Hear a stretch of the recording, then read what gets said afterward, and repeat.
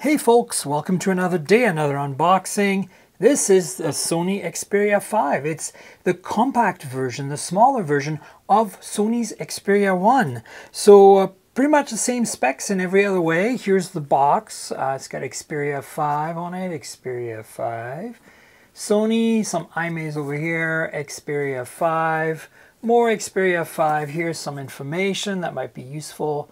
Bottom line is that, Sony's for a long time made really nice compact phones, and this one is no exception. This is kind of exciting because you don't often see compact, high-quality flagship phones these days. I mean, the Pixel 4 is one of the few. It's a pretty small, the LG G8, so as you can see, this box is pretty well on there. Here's the box. Here is the phone. 21:9 aspect ratio, so pretty long and skinny. Unfortunately, I don't have my Xperia 1 here with me, but let's have a look at this in a minute. It is a smaller display this year, so we're looking at a 6.1-inch display instead of a 6.5-inch display, which is actually quite a bit of a difference if you think about it. Anyway, so there's some instructions here. Let's get these out. We got safety guidelines, important information, blah, blah, blah. Who cares about that? We got a startup guide, Xperia 5. We've got important information in Spanish and in English, as if we needed more than that, right? Let's have a look at this, though. This could be interesting. So we've got some diagrams. I see. This is actually like that. Check it out. Xperia 5, this is how you put the SIM or the micro SD card in.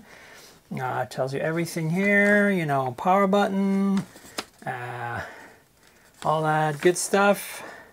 Here's how to change the volume. Interesting that they showed you this layout with landscape. Anyway, that's it. There's a bunch of fine print in the back. That's the instructions. Let's have a look at what else is in the box. There's a divider here, and of course a charger. This is a USB Type-C PD charger, as you can see right here.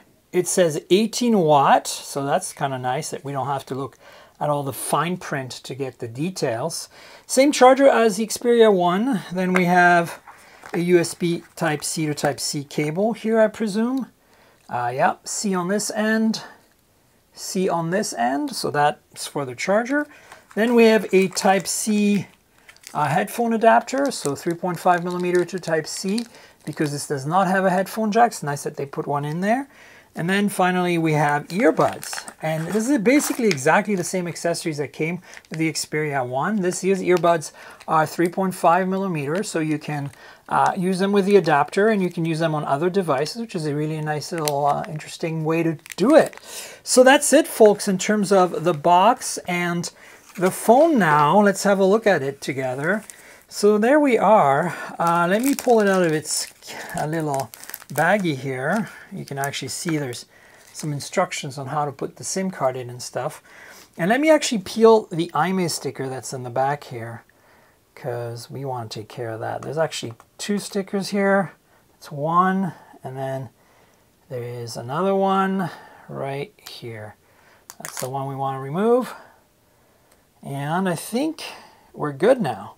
Ta-da! Look at how shiny it is. I have the black Xperia 1, and this is pretty much the same deal. Very, very shiny, very hard to focus on, very reflective. You notice immediately that compared to the Xperia 1, the camera pod is on the left side, not centered in the middle, like the Xperia 1 was. So there's also a screen protector. I'm going to remove it. Are you ready? Oh, it's not making any sound. So that's another thing. And then, yeah. So 6.1 inch instead of 6.5, 1080p instead of Quad HD. That's obviously a big difference. Very small top and bottom bezels, 21:9 aspect ratio. Let me turn that on really quickly, and then we'll go from there. It vibrated. So this is a really nice panel. It's got HDR10 and a bunch of other stuff. So yeah, as you can see, this is basically the extent of the bottom and top chins here. While it's booting, let me show you the back again. So you get the same triple camera setup. I like that they have the NFC logo on here. Three 12 megapixel cameras.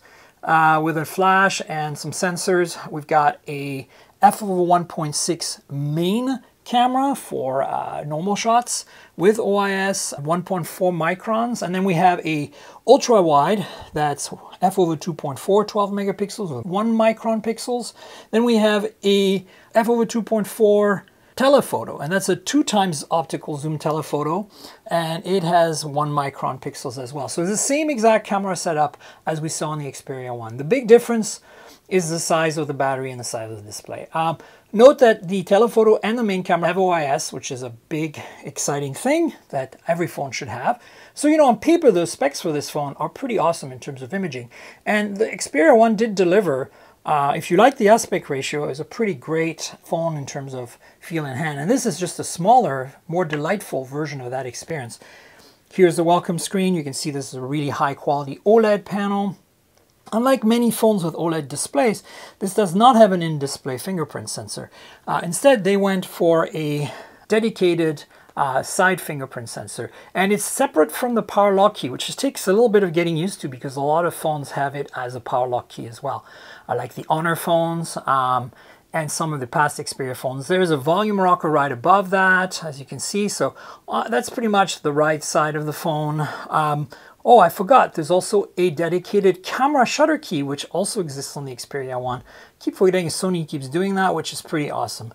On the left-hand side, you have the SIM slot, which is, don't need any tools for that. You just stick your fingernail under here, and you can open this up and get everything in and out of here. Very cool. On the bottom, you have a USB Type-C port, some sort of speaker grill, and we have a primer microphone. On top, we have a secondary microphone, as you can see, and that's pretty much it. So that's basically the layout of this phone. Very simple, very straightforward, very effective. So in terms of specs, this hasn't really changed too much from the Xperia 1. We've got a Snapdragon 855, 6 gigs of RAM, 128 gigs of storage, micro SD expansion, as you saw earlier. That hasn't really changed too much. And then we have of course, a smaller battery, right? The battery is 3,140 milliamp hours. And you're going to say, well, it's pretty small, but here's the kicker. The Xperia 1 had a 3,300 milliamp hour battery and a much larger chassis. So you're actually not getting much worse of a deal. You get a smaller display that has less resolution to drive. And I think battery life, this might actually be better than the Xperia 1, because the Xperia 1 should really have had something like a 3,800 milliamp hour battery, but 3,300 really wasn't good enough. So this is cool because we now have this phone with a pretty decent sized battery in a very compact chassis, which, you know, is pretty awesome. Technically, the Xperia 1 battery is 3,330 milliamp hour battery, but, you know, who's counting? So we have also the same 8 megapixel front-facing camera. Earpieces here. This makes a stereo pair with the bottom speaker. You know, pretty much what you expect from a modern flagship. The thing that's great about this phone, though, it is a lot more affordable than the Xperia 1 was. The Xperia 1 was $949.